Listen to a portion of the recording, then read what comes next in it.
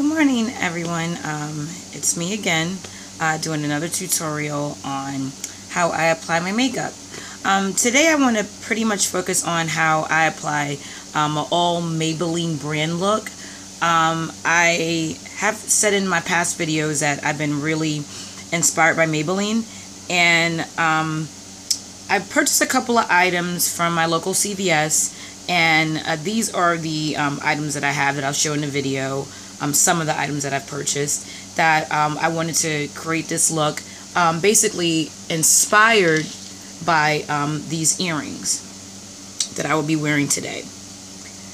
So a lot of times the makeup looks I create, I'm inspired by either a piece of clothing that I own, pair of earrings that I saw and then purchased. So today a lot of my inspiration can be on the season.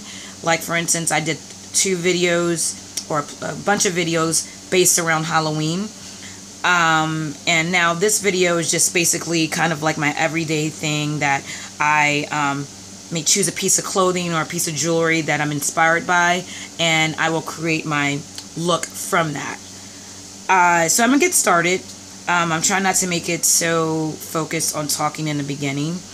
I kind of want to work and talk at the same time, so I'm gonna get started in just a moment. Basically, I had said in other videos that I'm very much inspired by color. As you see, the dress I'm wearing is a really colorful dress. The earrings I purchased are from a store called Charming Charlie, and there's a lot of colors in the earrings, and there's just a plethora of different colors. And I also love the metal accent in that too. So a lot of my jewelry, I play on that, and I play on that in my makeup. But the key color that I'm going to really be featuring is the color that's on the bottom of, I guess it's more like an aquamarine color, and that's in my dress. And I will also be using this color blue, kind of like this kind of royal or cobalt blue color that's on the tip. I'll be utilize that in a eyeliner.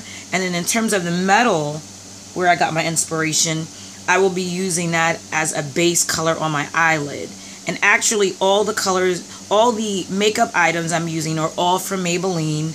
All the brushes I'll be using are all Makeup Academy, which is a CVS brand. And the only thing that I think I'm using from MAC is just my handy dandy pencil sharpener, which you've seen in other videos that I've shown. That I use this a lot, and it's one of the best sharpeners I have. But I just want to kind of just touch on just those couple of things. So first and foremost, as I have done in other videos, I normally start with my eyes. And same thing today. Start with my eyes. If you make any mistakes, you can easily clean it up, as I've mentioned in other videos, with my makeup wipe. It's already dirty because I've cleaned my face, cleaned under my nails, clean any other remnants of makeup that could be on my face from my tutorial yesterday. So that's why it's already dirty. So like I said, if you ever see me working with a dirty wipe, it's because I utilize it to the end of it and I clean my brushes with it. These particular brushes I'm using today are dual-ended, majority of them. This is basically a Makeup Academy brush that is dual-ended. One side of it is, this is considered the contouring side, and this side is considering the highlighting side. I'm assuming that this brush is so small, I could actually use this to contour with this and highlight with it. But in this video, I actually bought these brushes specifically for my Maybelline Cosmetics, because I bought these cosmetics specifically for it to be a quick makeup look in the morning to wear to work. So I'm going to start with my Maybelline palette. They normally call it Expert Wear. This particular one is, I believe it's 48Q. The name of the eyeshadow is Emerald Smokes. Emerald Smokes. So I'm only going to be using 2 colors in this video. So on the highlighting side of the brush, I will be using number 1. They don't really have a color for it. They just say 1 base. And I'll be using number 2, the contouring side, which is number 2 lid on actually my eyelids. So I'm going to go ahead and start. For some reason, my eyes today are really blurry. I think I'm just really tired. With my cancer diagnosis, I don't know if that's one of the things. I have mentioned about my diagnosis in other videos. So if I ever look like I'm tired, I did get a good night's rest, but I am always waking up feeling really fatigued. And I've been feeling that way for actually quite some time before my diagnosis. So that's one thing that's really been hard for me. I'm naturally a really energetic person. And one of my struggles that I've been struggling with for quite some time now is my fatigue. So me doing these videos while I'm on medical leave is kind of just making the time go by. And the reason why I actually started it, in my other videos you will see some of the things I'm going through. I think I may make some videos on, like, make it also like a video diary of how I'm feeling and my medical situation. But right now I haven't had any medical updates in a while because I'm waiting to find out my surgery, and it's just been so frustrating that I'm not working right now. I'm trying to get my financial situation together, so that's a waiting thing as well. And it's just been really hard. It's just been really, really hard. I'm going pretty heavy on the brow highlighter because I'm actually using a brush that I normally don't use.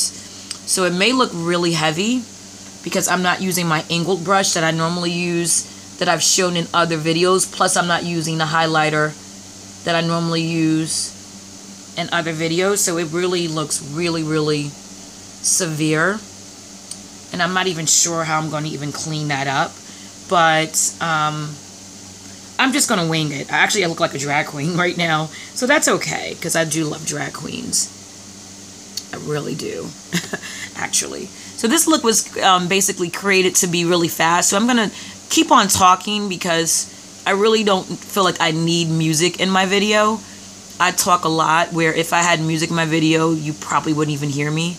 Or you probably would rather hear the song than hear me. So these videos are really more or less tutorials. And I really like to do my videos showing how I apply my makeup rather than how my first videos I uploaded to my channel, where I just was just walking through all the products I used, because I had just filmed straight through. And it seems like YouTube, particularly if you're new like I am, they don't want your videos longer than 15 minutes. So that's why you're going to see a lot of my videos broken up, because I don't edit my videos. And I was going to try something else today on pausing it in between, but I probably do that down the line. I'm using brushes that I've never really used. Like this brush, I literally just opened this up today, but I did buy it specifically for this Maybelline eyeshadow palette. So it is new for me. And I'm just applying the number 2 lid with the contour inside just directly on my eyelid. Most eyeshadows, when you see me do makeup, I don't really layer eyeshadows on my lid. I don't really feel like I need that. So when I'm wearing an eyeshadow, I'm trying to make my videos more accessible and easier for, beginners to do. And I don't even consider myself a beginner. I have been wearing makeup for quite some time. I've actually been wearing makeup since I was 6 years old, to be honest. It's a funny story. But I remember it being picture day. And, well, I don't remember it. My mom has a photo. It basically was like picture day. And I decided that I wanted to wear makeup for picture day. My mom was a cosmetologist, and she passed in 2003. And I may have mentioned that in another video. And I always saw her put makeup on every morning, particularly when she go out. She would never be caught dead without wearing makeup. I'm not so much like that. Like, I will go outside without makeup. Actually, in the summer months, I don't wear makeup at all. I may wear like lipstick and maybe mascara or something like that if I really feel like it. But I'm not one of those ladies that like, oh, I can't leave out the door without makeup on. I love makeup, but I'm not one of those people that like I would never be caught dead without having my face on. My mom was one of those women, though. You know, she's a little bit old school, so grew up in a different time period where women always had to wear makeup and have their face on. And I mean, she grew up and she was born in 1941, so, you know, different time period. Things are different back then. So, you know, as a lady, some of those things that people would do, you know, like getting dressed up to go to travel. Those are some things that I do miss times of the past. Like sometimes my husband was like, really, honey? Like, we're going to the store and you're like full makeup on. And I'm like, yeah, let me live. This is part of being a woman, you know. This is part of, you know, I'm one of those people that believe that if you look good, you feel good. You know, and that doesn't necessarily mean you got to have like goo gobs of makeup on. But if you have a new purse and it makes you feel good, you know, that's good. Why not? You know, if buying that lipstick is re-inspiring your whole fall, you know, clothing, or inspiring you to buy yourself a little something. I'm one of those ladies that I believe in treating yourself.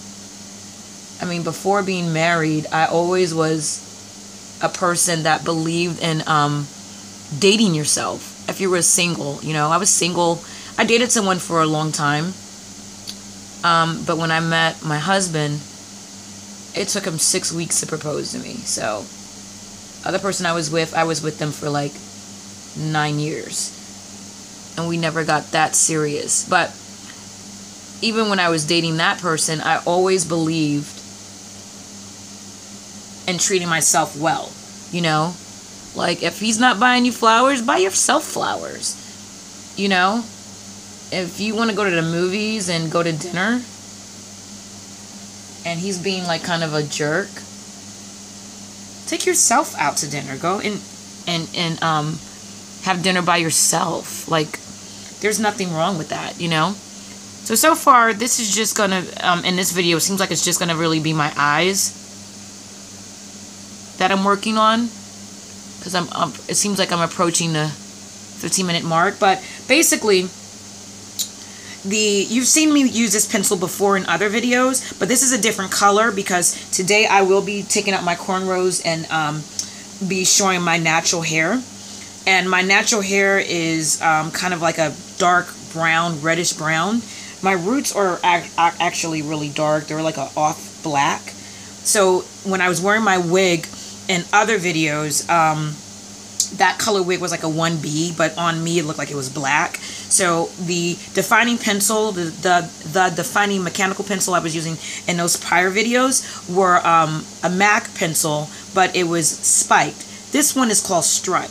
I use it so much, there's no markings on it, so you wouldn't know that it's MAC, but I've been using these for years, and this, I only use those two colors.